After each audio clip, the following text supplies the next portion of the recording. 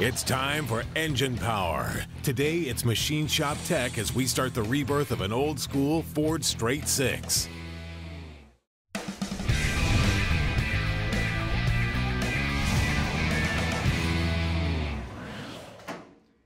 Welcome to Engine Power, where more of it is always the goal. More power, tire smoke, better ETs, and where checker flags are fought for. So while most guys are stuck in a roll cage on the weekends, this is where I get my jollies, finding the hidden power potential inside the engine. So kind of like a squirrel in a tree, this is my haven. Today, we're in Springfield, Tennessee at Tommy's Auto Machine, specializing in high-performance engines. I worked here for 6 years, learning from Franco Freya, who's been creating race-winning engine combos since before I was born. A customer's on their way to sit in on a dyno session for another of one of Frank's creations. This one, Frank? I'm so glad he took a chance on me, a Marine fresh back from Iraq. Now the boys are back in town. A little bit of a wild child, I say. You know, he came to us. You know, we hired him. And he worked with us for several years, and he's a pretty good guy, though. He's a good worker. Show him once, and he gets it. And, you know, he kind of goes off every once in a while on a little singing things, and you know, that part's a little bit annoying, you might say. So. In spite of that, he still lets me come back to play sometimes. And this is the toy I brought. A Ford 300 Straight Six from the early 70s. Born in the 50s, making 170 horsepower and a whopping 283 foot-pounds of torque. They were tough and reliable. It was a perfect match for many service trucks. It's not hard to find a fan of these inline sixes. Jimmy Harrington, who took my old job, claims it's his favorite, right along with the Ford 460. They run forever and they run good. They're strong motors, and there's a lot of aftermarket stuff for them. You can get 4-barrel intakes for them, headers, cams. A lot of people used to race them and drag race them. We did one not too long ago for a rat rod. A lot of people using them in off-road trucks and rock crawlers, that kind of stuff. So 40 years later, we plan to bring this thing back to life a lot stronger than before. This one retired in a junkyard, but it wasn't beyond repair. Now it will, however, require some serious machine work for its new purpose. And after a few minutes in the shop peen, here's what we found. This ear that's broke off the bell housing can be fixed, but only because we have the other piece. Now the mains look good with no evidence of heat from a spun bearing. But look at this, we've got some nasty gouges in this #1 cylinder, or sleeve I should say. You can tell it's a sleeve by that parting line right there.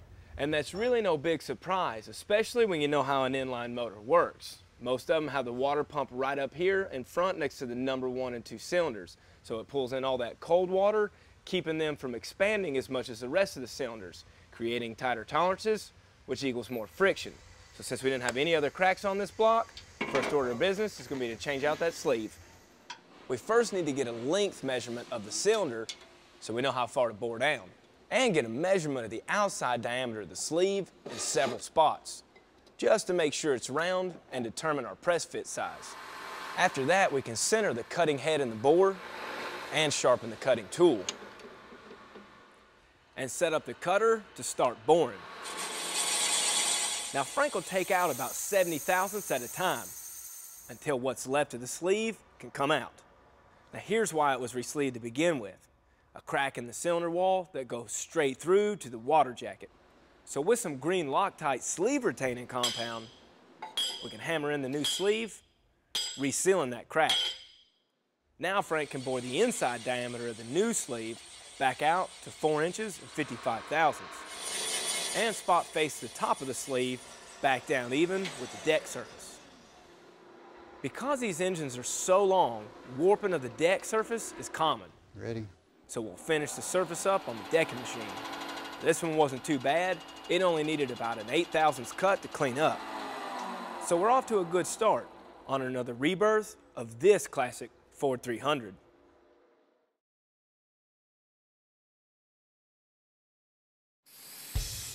We're back and still being a nuisance at Tommy's Auto Machine for more work on this Ford 300. And now that all the dry machining is done, we can move over to the wet machining. getting ready for a line hone. Frank starts by cutting the bottoms of the caps 5/1000. Now this should shrink the housing board down to about 2.5/1000. I'm prepping the block side of the mains for these new ARP studs, needed to strengthen the bottom end for the added torque we'll be making. With the center cap installed, we can hoist it into place.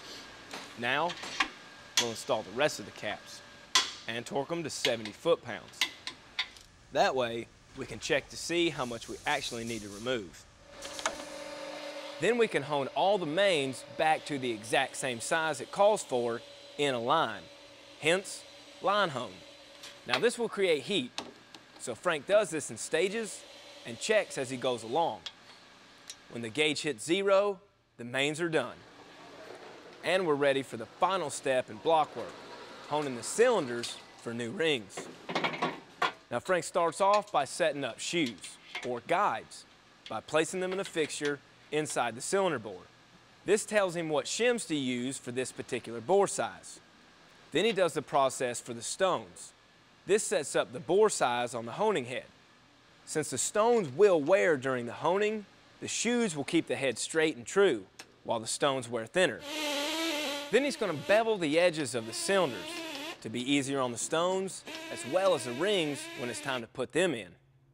Then he sets up the stroke, or how far the hone will move up and down in the cylinder. If it goes down too far, it could crash at the bottom and break the stones. Since we're already 60 thousandths over on the rest of the cylinders, Frank starts out by rough honing the #1 sleeve to get it close to the rest of the cylinders. Then it will swap out the stones to a fine grit to finish the block. He isn't going to take a lot of metal out, just enough to get a good finish for our new rings and make sure our cylinders are round from top to bottom. He moves from one side to the other because honing creates heat. This process will help keep it from soaking into the other cylinders. And just like the line hone, he checks for roundness and taper as he goes along. Because once you go too far, you can't get it back. Once he's done with the fine stones, he's going to ball hone it backwards to knock off any little sharp edges left from the stones. And then finish it with some brushes to get that slick finish for a good ring seal. Short of a jet wash, we're done with the block. And I think Frank is done with us too. His customers due soon to sign off on the dyno results. And while Frank is busy, I'm ready to take advantage of a shop full of machines and tools.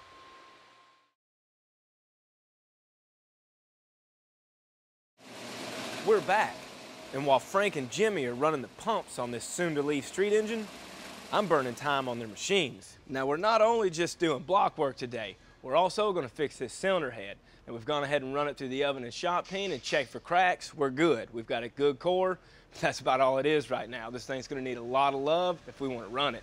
And that's because when the lead was removed from pump gas in the 70s, the cast-in exhaust seats couldn't take the abuse. Now, even though they look like they've been replaced, look how far these have sunk compared to the intakes. Now, that lead was a great upper cylinder lubricant, but since we can't get that at the pump anymore, we've got to install some hardened exhaust seats. Now, before we can do that, we've got to put in some liners. First, we need to knock out the old liners in the intake guides. And after all the intakes are out, we can install the new ones.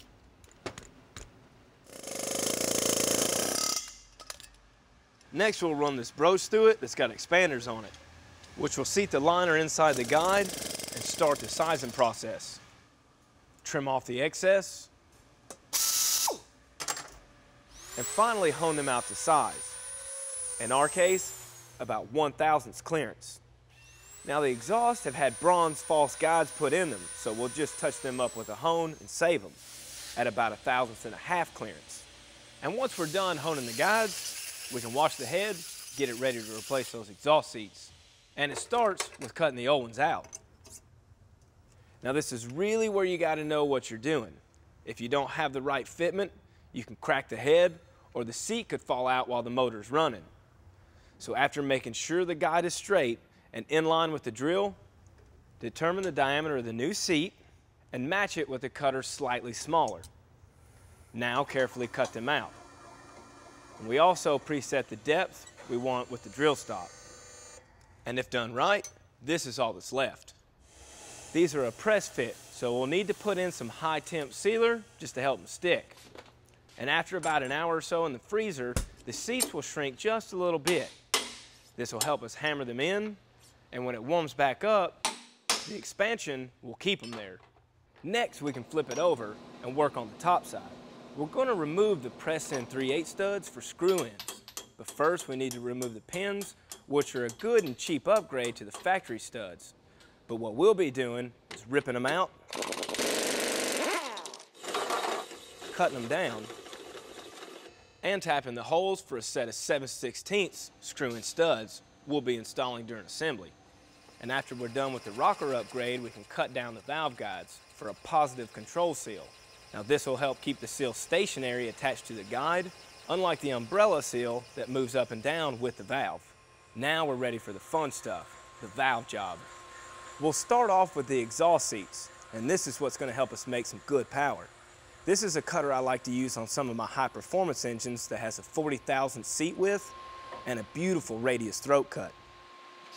And once I've cut the first seat, I'll check by lapping it in. This will leave a mark where our seats area is. That is perfect. The intakes aren't bad. A simple touch-up is all they need. And while I finish, we ask Frank for one more favor, balancing the crankshaft. First, by spinning the crank to see where we need to add or remove metal to bring the crankshaft to a true zero balance. Looks like we need to remove 3 grams in the front and 1 in the back. Not bad, but not perfect. So Frank grinds away a small amount of extra metal from the front to see where that puts us. And checks again. Getting closer, 1 gram in the front, 1 gram in the back. So Frank grinds a little more. And spins again. Perfect up front. Now we can work on the back by drilling a small hole in the counterweight. And yep, you guessed it, another spin. Nice. Now all that's left to do is dress the casting flash off the crank and roll over the sharp edges. This will add just a little bit of strength to a cast crank. It's the little things that go a long way when building a reliable and powerful engine.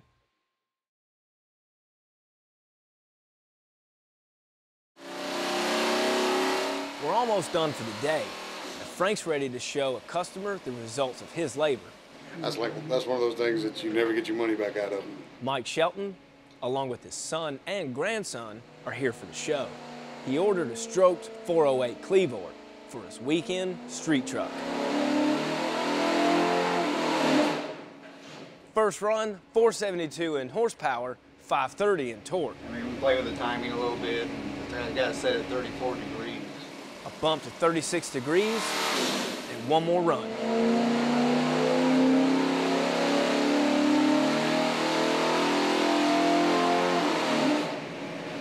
.482 in power, 542 in torque. That was awesome. It's a whole lot better than I anticipated, honestly. I was expecting 390 and 490 on the torque. And nothing's real radical. I mean, mild cam, if you want to pull something with it, it'll pull it. Crazy. It's crazy. Never anticipated that much. And that makes the check a whole lot easier to write. While Frank ends on a high note, I've got one more thing to get done. Now, we've shown you guys before how upgrading your main cap fasteners to an ARP stud can make your block stronger. And every time we build an engine, we either use an ARP head bolt or stud. But I want to go over one of the most overlooked and overworked parts of the motor, and that's the rod bolt. So whether it's a high performance build or just a stock daily driver, changing them out really is a must. And after they've been tore down and run through the shot peen, the first step is to touch up our big insides on the belt sander. Now this is just a touch up only, slightly holding the rod down until we get shiny metal. Then we can touch up the small ends as well. Now this isn't that critical on a straight 6 because each rod has its own journal, but on a V8, the rods share a journal. So this is how side clearance is set. Too little side clearance and you can lose horsepower or even burn up a rod bearing. Too much and you can lose oil pressure. I'll be cutting the rod half about 1/1000th of an inch. Now this takes a while to get good at because if you cut too much, it's hard to keep the bore round when you're honing it back out. And if you've cut the rod at an angle, Then you'll fight taper, which means one side of the rod will be a different size than the other. The caps get the same treatment, again at about 1/1000th. This should, in theory, make my housing bore 2/1000 smaller so I can hone it back out to size. Now we're ready for the new ARP rod bolts, and with a little lube, we can start them by hand and carefully use the press to lock them in. These are a through bolt, so they have a knurled area on them that will seat them inside the rod, keep them from moving. Now obviously the reason we're putting in new rod bolts is because the ARPs are much stronger than the factory original, but it also will make the rod itself stronger too. Then we can install the caps back on the rods which they came off of, torque them down, and start honing. Now this is the Sonnen Power Stroke machine that holds the rod for you to keep everything true and round, but it's not going to size the rod automatically. I have to hone for a couple of seconds and then check. Then hone for a couple more seconds and then check again. Now right here, I'm at about 1/2,000th from 0, so I'll slow down until I get to the exact size. Sweet. I love it when a plan comes together. Frank taught me a lot about machining. Come on, Frank. And a lot about life as well. He loves giving people more than expected. Very, very impressed with the numbers. It's not just good business. But I appreciate the extra 75 foot-pound of torque, too. It's a hard-to-find passion, even if it does leave on an old tire. I hope someday you will find your Frank.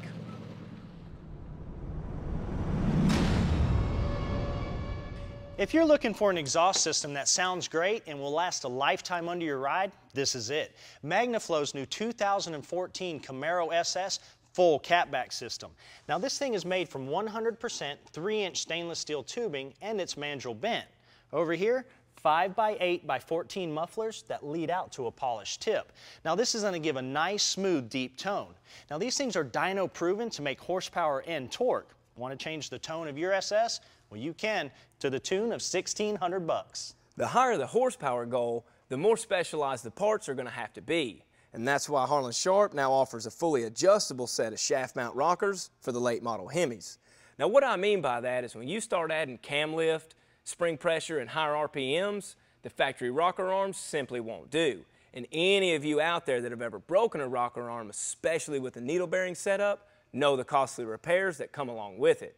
Now these things aren't cheap, but the added assurance of knowing you've got a stronger shaft setup and the fact that they don't require any machining to the cylinder head sound pretty good. But the fact that you can get them at summitracing.com today sounds even better. Whether you're adding power to a sport compact, muscle car, or European, and you need a little extra fuel, Summit Racing now offers DeatschWerks injectors. Now these things offer an excellent spray pattern and atomization for great idling characteristics and easy tuning. Now each set is flow tested and comes with its own report. This set is for a Mustang GT and will run you about $489. If you need pricing for your application, log on to summitracing.com. And we'll see you again for the second part of John's classic Ford 300. Put back together the way you guys would do it with affordable performance parts. Now we're not building a race engine, just a stronger version of Ford's old work mule. We'll see you then.